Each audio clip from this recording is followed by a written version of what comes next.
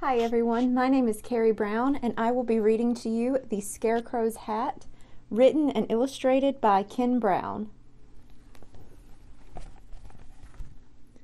"That's a nice hat," said Chicken to Scarecrow.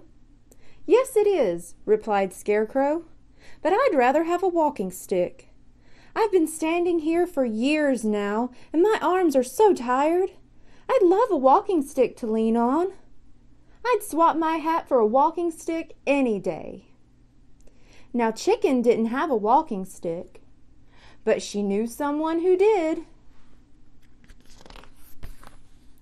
"That's a nice walking stick," said Chicken to Badger. "Yes, it is," replied Badger, "but I'd rather have a piece of ribbon. It gets hot and stuffy underground, so I prop my door open with my stick. But I'm always tripping over it. If I had a ribbon, I could tie the door open. I'd swap my walking stick for a ribbon any day."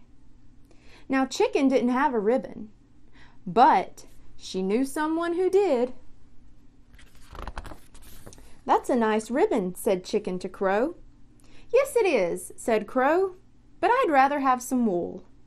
My nest is on this high stone ledge, and it's very hard to sit on.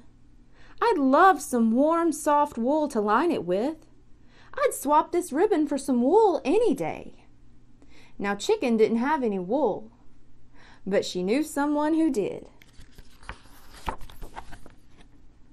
"That's a nice wool coat," said Chicken to Sheep. "Yes, it is," replied Sheep, "but I'd rather have a pair of glasses. I have to keep a lookout for the wolf, and my eyes are not as good as they used to be. I really need a pair of glasses. I'd swap some of my wool for a pair of glasses any day." Now Chicken didn't have a pair of glasses, but she knew someone who did. "That's a nice pair of glasses," said Chicken to Owl. "Yes, it is," said Owl. "My old one's broke, so I had to get a new pair. But I'd rather have a blanket. The sun streams through my window and keeps me awake all day, which wouldn't matter if I had a good thick blanket to sleep under. I'd swap my glasses for a blanket any day." Now Chicken didn't have a blanket, but she knew someone who did. "That's a nice blanket," said Chicken to Donkey. "Yes, it is," replied Donkey, "but I'd rather have a few feathers. The flies drive me crazy buzzing around my ears. My tail isn't quite long enough to flick them away. But if I had some long feathers tied to the end of it, I could swat them easily. I'd swap my blanket for a few long feathers any day." Quick as a flash, Chicken pulled out 1, 2, 3 of her longest feathers and tied them to Donkey's tail. Donkey, true to his word, swapped his blanket for the feathers. Chicken took the blanket to Owl, who swapped it for his glasses. The old ones, of course.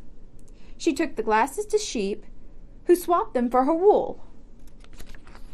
She took the wool to Crow, who swapped it for her ribbon. She took the ribbon to Badger, who swapped it for his walking stick. Finally, she took the walking stick to Scarecrow. With a grateful sigh of relief, he leaned his tired old arms on the stick and gladly swapped it for his battered old hat. Chicken took the hat and filled it with fresh, sweet-smelling straw.